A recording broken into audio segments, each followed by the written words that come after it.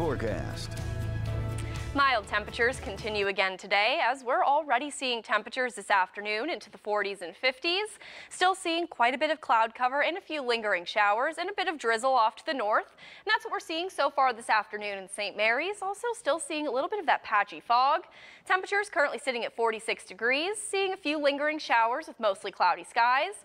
Winds from the west-southwest between around 5 and 10 miles per hour. And again today, our very mild stretch of weather continues.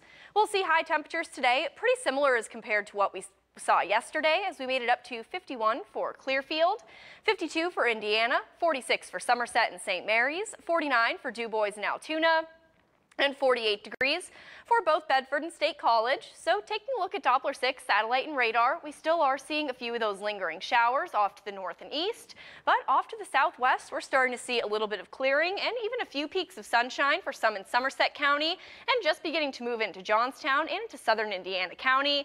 So it looks like we will still see a good amount of dry time over the next few hours, with the exception of areas off to the northeast, as that's where we're still seeing a few of those lingering showers. But temperatures today, once again, on the mild side, into the 40s and 50s, but then after today, we will start to trend colder, but much closer to average for this time of year, as we'll see highs back into the mid-30s.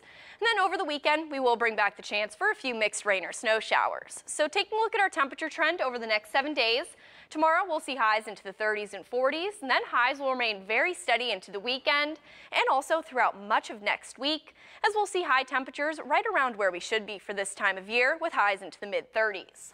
So taking a look at futurecasts throughout the rest of this afternoon, seeing a bit of clearing for areas off to the southwest, a few peaks of sun with highs in the 40s and 50s. Rain will taper off overnight tonight, staying dry into early tomorrow, sticking with partly to mostly cloudy skies. Temperatures starting off tomorrow a little bit colder, as we'll start off with temperatures into the 30s.